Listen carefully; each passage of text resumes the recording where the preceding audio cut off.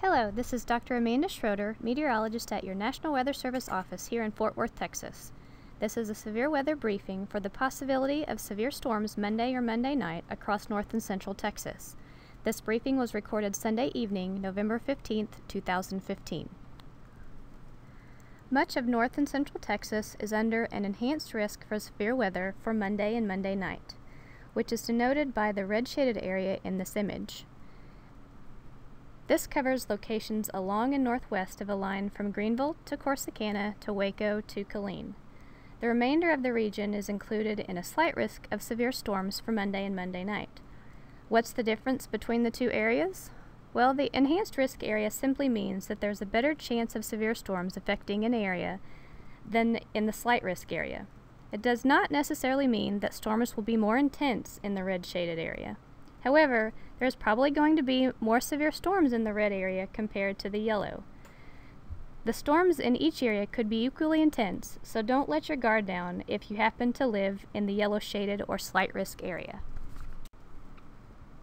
At this time, we expect that most of the severe weather will impact north and central Texas Monday night, after midnight. A large line of storms, what meteorologists call a squall line, is expected to develop out in the Texas Panhandle region Monday evening and then move east into north central Texas Monday night into early Tuesday morning. By far, the most likely threat from this line of storms is the potential for straight-line wind damage. Damaging winds are very likely to occur in strong segments along the squall line. It is also possible that isolated tornadoes will develop within this squall line. Tornadoes will not affect most people, but wherever they occur, they are capable of producing small swaths of significant damage. Large hail and flash flooding are also possible with this line of storms, but these threats are expected to be less likely, mainly due to the fast forecast speed of these storms. If isolated storms develop across the region Monday afternoon, though, they would be more likely to produce large hail and tornadoes. However, at this time, the chances for isolated severe storms Monday afternoon appears to be low. Okay, so we're expecting a squall line of thunderstorms, and the squall line is the main threat to produce severe weather across north and central Texas. So when is it going to affect your particular location? This graphic shows a forecast for what the radar may look like starting tomorrow night. At 9 p.m., the squall line is expected to be organizing over west central Texas, just east of the Texas Panhandle. The squall line is expected to be well west of north central Texas at this time.